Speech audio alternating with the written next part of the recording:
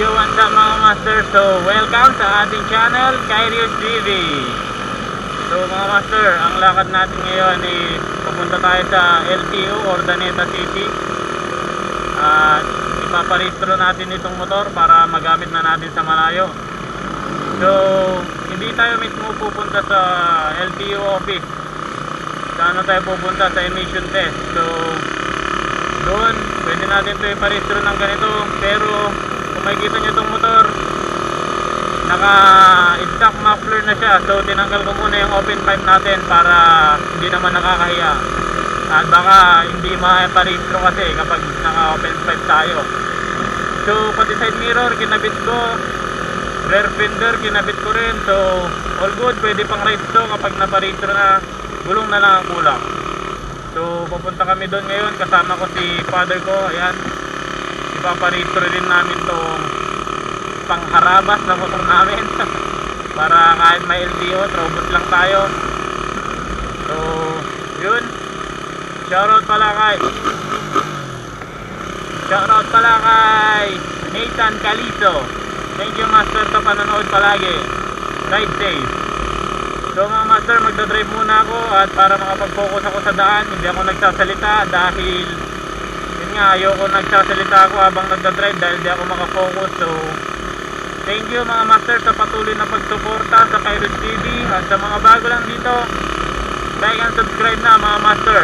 So thank you and ride safe.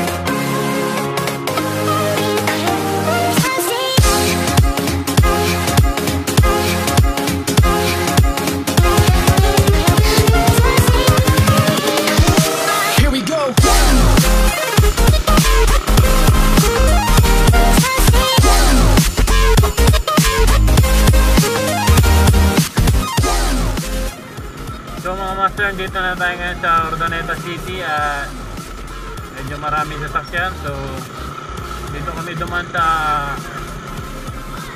shortcut. So malapit na kami sa emission test at pagdating natin doon, sana kukunti yung sasakyan para matapos tayo kagad at makauwi tayo kagad. So napakainit at ang daming sasakyan doon sa highway. So dito namin piniling dumaan. Kaya let's go.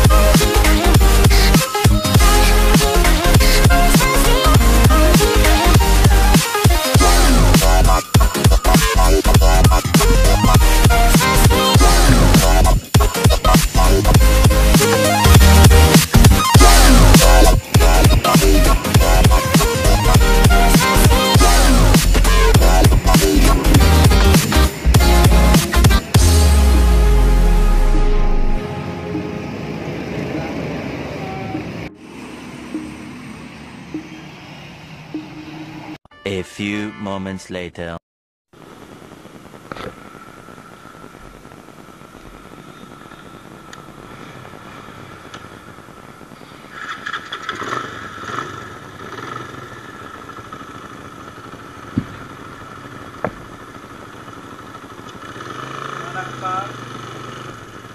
Hi, mga master. So, dahil ganito itsura ng motor natin, hindi ko na iparehistro dahil ang daming bawal. Side mirror, hindi stock, substandard. Chrome, bawal daw. Projectors, harap likod, bawal. Lalo na yung laser gun natin, bawal. So mga master, hindi ko na parehistro itong motor natin. So motovlog pa rin tayo, pero mag-iingat na lang tayo sa LTO. Kaya pa rin, abang-abang pa rin kayo mga master, dahil itutuloy ko ang motovlog gamit itong motor na to. At mag-iingat na lang tayo sa LTO. So ride safe palagi mga master, at lagi mag-helmet. So ingat.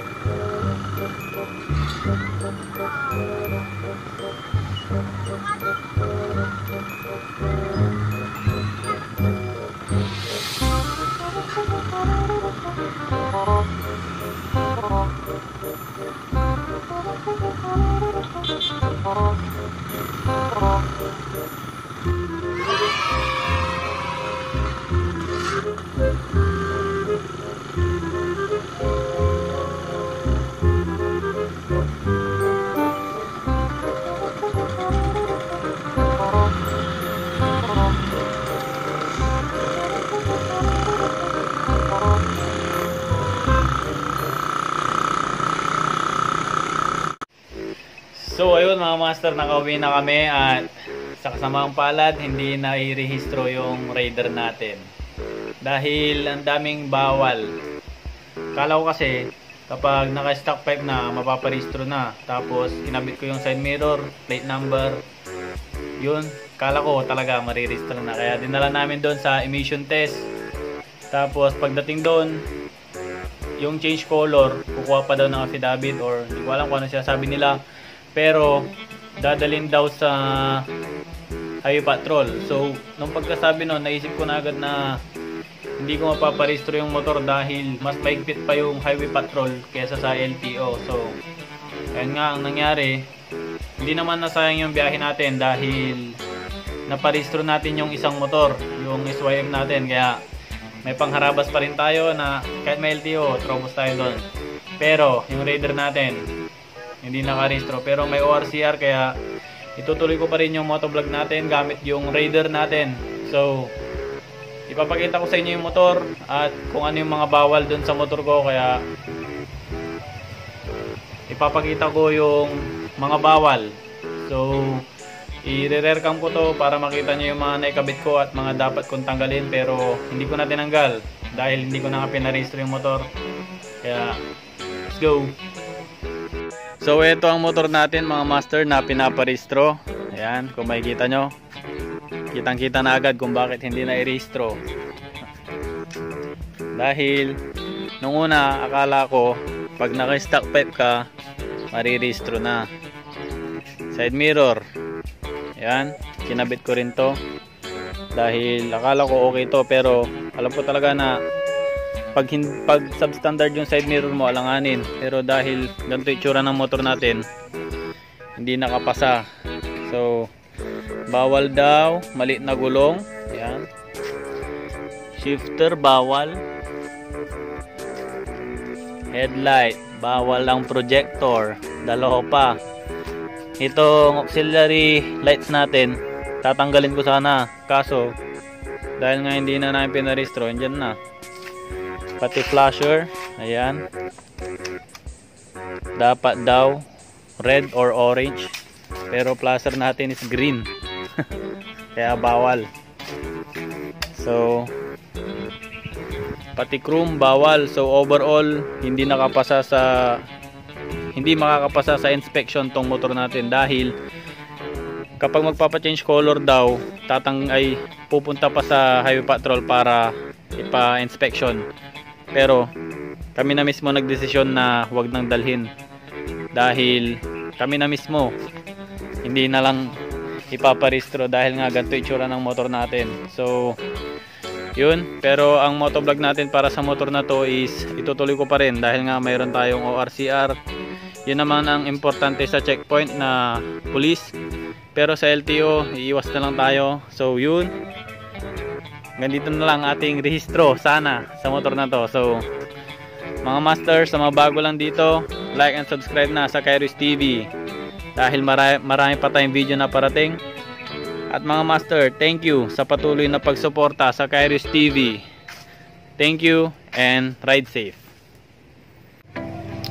So ngayon mga master, ibabalik na natin yung stock pipe ni Chairman Gerald, dahil yung stock pipe na ginamit ko kanina hiniram ko lang, kaya ibabalik na natin. Pagpapalitan natin yung open pipe tsaka yung to yan, yung stock pipe. Tapos lilinisan ko na rin siguro kung sinipag pa ako. Kung hindi na, tingnan naman natin kung anong gagawin namin. So nood lang kayo dyan mga master.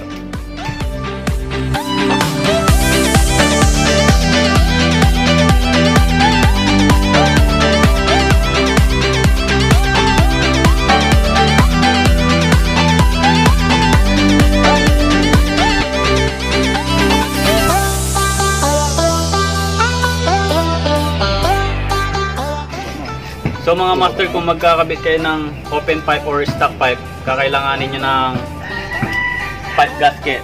So itong pipe gasket na to is tanso, at kailangan natin ng bago kasi ito gamit na to. Kung makikita nyo, manipis na yan. So ito makapal pa yan, kasi pag di kayo gumamit nito, itong tambutso nyo, stock pipe man or open pipe, magiging singaw.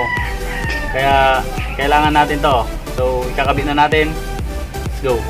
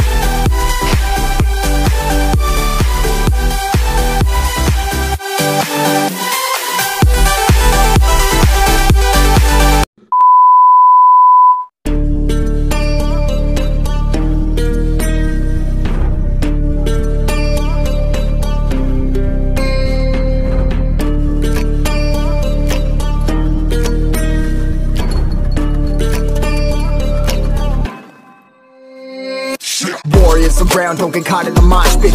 Fuel to the fire, ain't nobody can stop it. Trouble in my city, but you know I'm across it. Got a 40 on my hip and I'm liable to spark it. Throw down these hits, my click is indivisible. I aim, you duck, I squeeze, now you invisible. I'm not afraid of getting physical. All these different chemicals are fogging up my visuals. Bloods on my hands, got slugs on my gunners. Yo, we notorious, we ain't no runners. Bloods on my hands, got slugs on my gunners. Yo, we some warriors, they ain't called runners. Bloods on my hands, got slugs on my gunners. Bloods on my hands, got slugs on my gunners. Put on my strap, put on my beam, put on the map, put on my team. Take out every motherfucker in between, know what I mean? Better myself, better my aim, better my rap, better my name. Killing rappers on my hang, I'm by their chains for the fame. Never thought I would it, now I'm running.